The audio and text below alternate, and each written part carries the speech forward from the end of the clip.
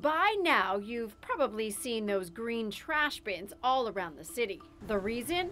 Torrance residents must soon toss all of their food scraps into those green organic refuse containers instead of the black ones. Those are normally reserved for regular trash. It's just one of the changes taking effect in California because of updates to a state Senate bill aimed at reducing waste and curbing the state's greenhouse gas emissions. The organic waste rules are changing now. Why now?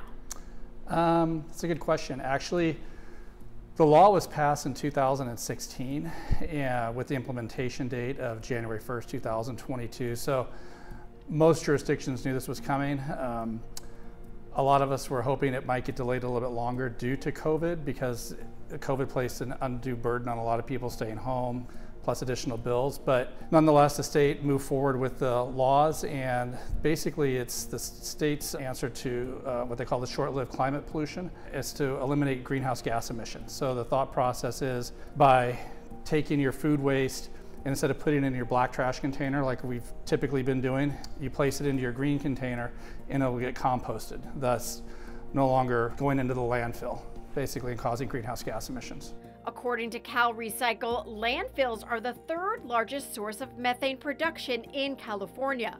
About 1/5 of the state's total methane, considered a super pollutant, 84 times more potent than carbon dioxide, comes from landfills. The state's ultimate goal from the 2016 bill was to cut organic waste disposal and thus its methane emissions in half by 2020. The next goal is to reduce organic waste disposal by 75% by 2025. How do you and your team enforce this new rule? Well, that's the thing. So right now here in Torrance, we are not implementing it yet on the residential side. So there was an out the state allowed for. The state passed a bill in October called SB 619 that gave jurisdictions basically the time to kind of take a reset, if you will, not fully implement it, as long as we provided notice to Cal Recycle that we were going to implement it by a certain date. So the city will implement by January 1st, 2023. While we're currently undergoing a rate study to see what the impacts of this law are going to have on the rates. You started mentioning what goes into the container. Can you actually break down the specific things that are going to be placed in that green container and who's monitoring it? Great question for the second question. All right, so what's going to go into the container? Right now, currently, we allow like the grass clippings, leaves, branches, maybe a little bit of dirt, so on and so forth, kind of your yard work. What will go into the container, in addition to what we allowed in the container previously, is food scraps. So, you know, your end of your meal food, tomatoes, lettuce, your spaghetti, whatever you were going to normally put into your black container for food waste would go into there.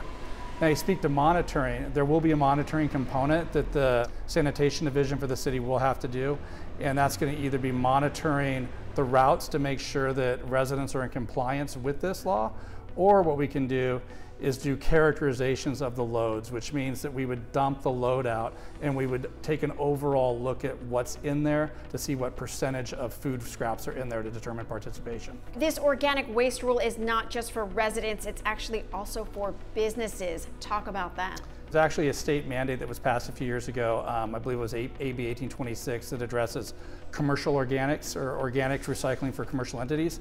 This expands upon that, and so the private haulers that operate within the city of Torrance will have to offer an organics collection to the businesses as well as to the multifamily units as well. There will be tiers for the food recovery program. There's what they call Tier 1 and Tier 2. Tier 1 basically is like a large scale grocery store. I believe it's got to be in excess of 100,000 square feet. And then Tier 2 would be smaller restaurants and smaller grocery stores, like a mom and pop grocery store. Talk about the difference, how this affects a single family home versus an apartment building. The city provides service to the single family residents in Torrance, and right now nothing has changed in the way that they dispose of their food waste. It still goes in the black container. Effective January 1, 2023, we'll be segueing into putting the food waste into the green container. Apartments may be different. Apartments are controlled, or serviced, I should say, by private haulers. Private haulers may have their own program, and many of the private haulers are already rolling out that program within the city to collect food waste from the apartments as well as businesses in town. And regarding that rate study Jim mentioned, how this will affect residents' wallets is still to be determined. On the cost, we're working on a rate study right now. We're trying to determine the cost, and we're working on some things within the division to lessen the potential impact it may have on residents. We do anticipate a pretty significant increase due to SB 1383. We anticipate an increase in disposal costs. Our preliminary estimates look to be our disposal costs will be doubling once we allow food waste to be placed into the green container. There will also be some additional costs for enforcement, as well as the monitoring, as well as the procurement component.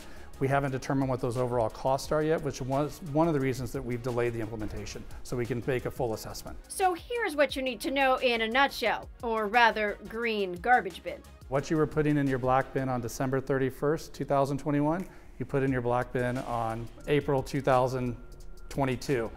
We're going to continue that path until January 1st, 2023. At that point, residents will be able to put food waste into their green container, but we'll be doing multiple forms of outreach prior to then to let residents know now is the time to do this. So if residents have any more questions, where can they go for some answers? They can go to the city's website, they can go to the Public Works page, and they can look under trash and recycling, and we have the answers on our website.